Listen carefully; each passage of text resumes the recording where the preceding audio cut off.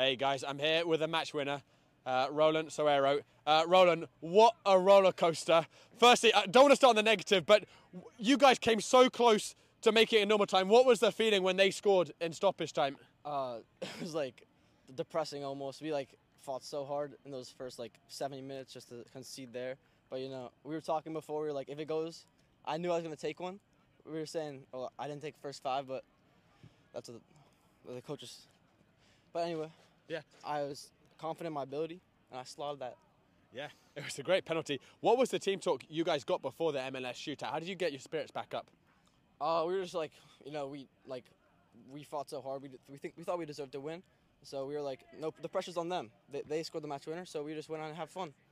And talk about pressure, you had the kick that could send them through. Yeah. You didn't look like you even sweated. You just dinked it in. What was that your plan right from the start of the MLS kick out? Yep, it was. I saw the first player do it, and I was like, all right, if I do it, I'm chipping it. I wanted the glory.